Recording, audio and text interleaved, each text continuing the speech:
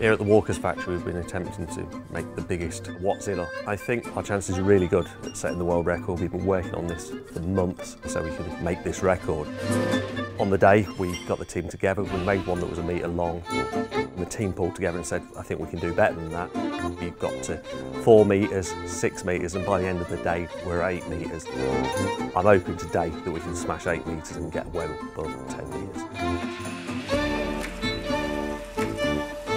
I've seen a lot of attempts for large food items in my time, but I have not seen an attempt for the longest puffcorn. So the challenges have been, how do we season it and how do we dehydrate it, because our current systems would not allow a Wotsits of that size through. I'm happy to announce that Wotsits Giants has achieved a new Guinness World Records title for the longest puffcorn, measuring 10 metres 66 centimetres. Congratulations, you are officially amazing.